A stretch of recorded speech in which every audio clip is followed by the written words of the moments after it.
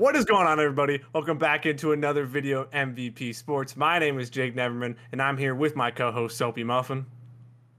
Hey.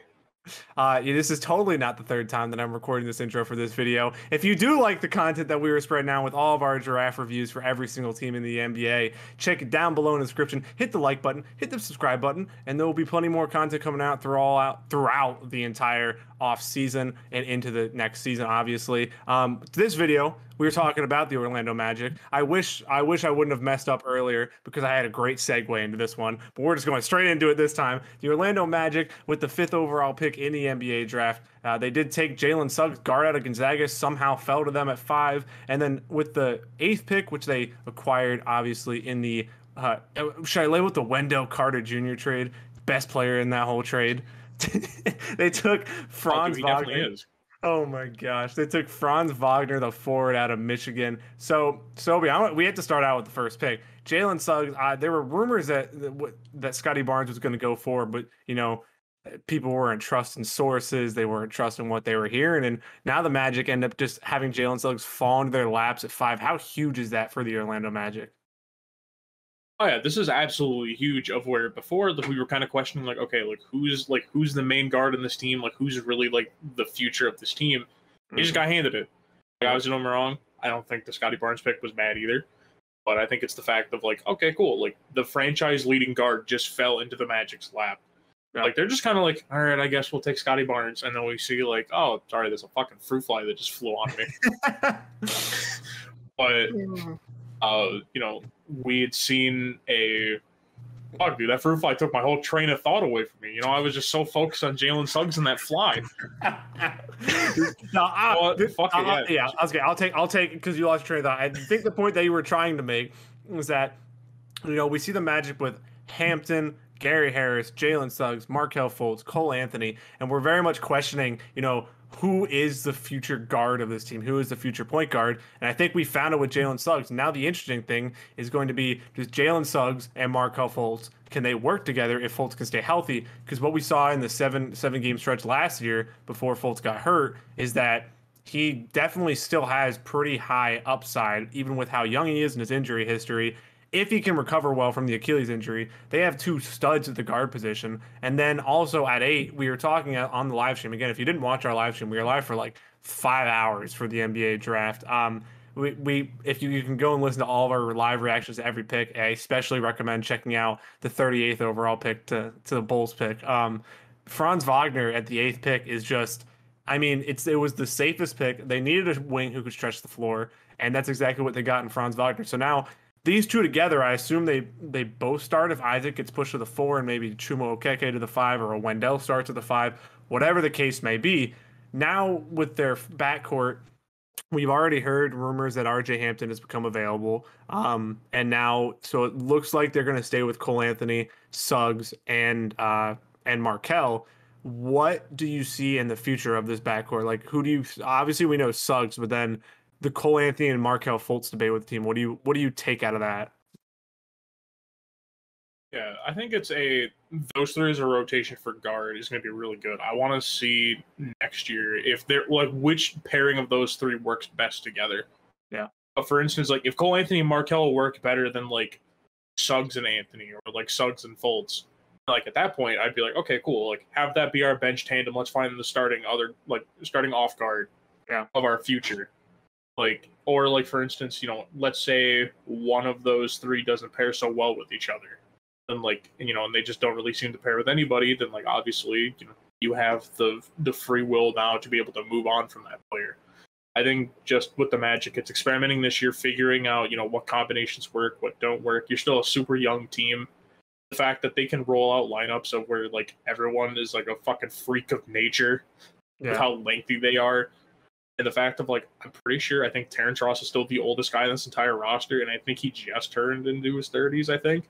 If I remember correctly. I mean, he's probably going to be out, too, anyways. That's the rumor. He'll probably be back because with the RJ Hampton.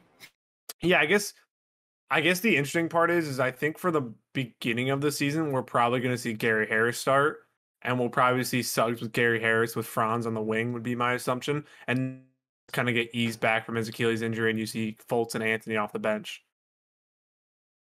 Yeah, I mean, I think there's a chance that we don't see Suggs start right away. I think we may see Cole Anthony start, and then Suggs kind of work his way into it. I would hate that. Like, I think literally at this point, they could just kind of throw anyone into the starting lineup. Like, obviously, I think besides Fultz, I think with Fultz, they definitely take this time to ease him back in, especially with the fact that I don't think Hampton gets moved in the offseason. I think he gets moved sometime during the season. Fair.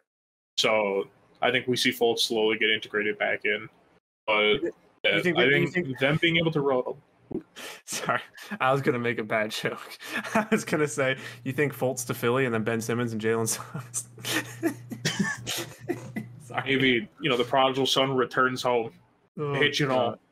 Yeah, I think I think if we see a lineup starting at the year and let's say Suggs, Harris, Franz, Isaac, and OKK, that's a really good starting lineup for them to run out. Yeah. Or even if you want to sub in Cole Anthony for Suggs there. Yeah. I think either one of those works out fine for them. But I do think day one we probably see Franz start. That's mostly just because I think he fits better with that starting lineup than Terrence Ross does. Fair. But once again, who knows? Who knows about the wonders of free agency? They could sign literally anybody. Yeah. That's why I guess more focusing with Franz on this team too. I think I spoke about it a little bit in the last big board we did. Franz is kind of an enigma to me because I think that most people labeled him as just, he's going to step in and be a very good role player. Oh, voice crack. Very good role player.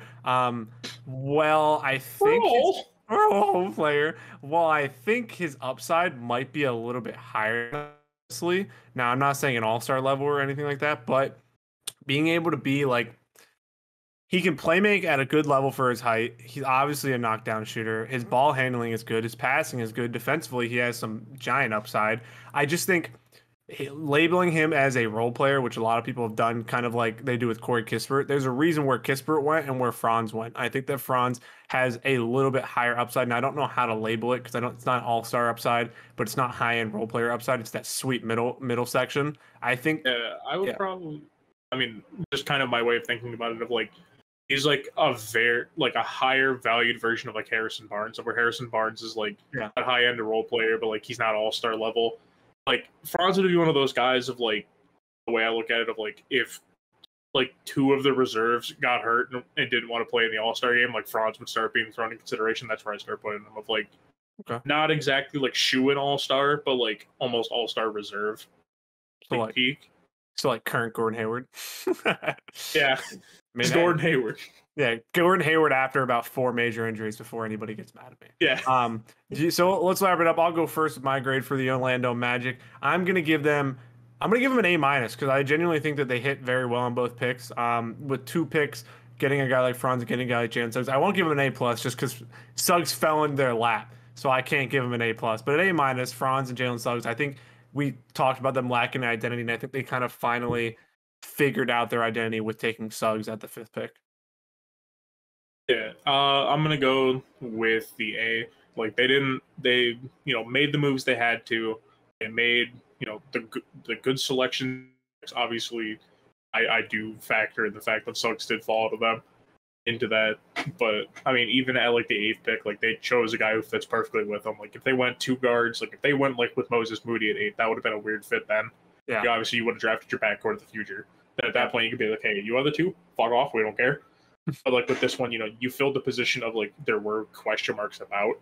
Yeah. To where now it's okay, you've opened this up for the team now, and now they can really figure out what they want to do. That's why I'm going to give them the A grade.